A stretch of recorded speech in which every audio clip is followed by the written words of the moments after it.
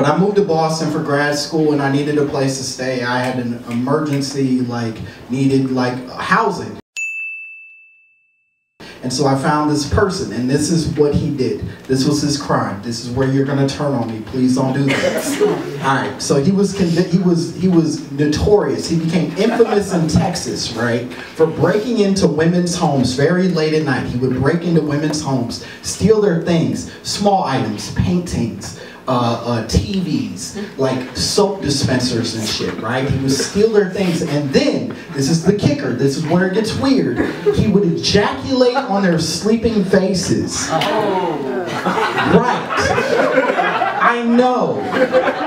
I too thought chivalry was dead.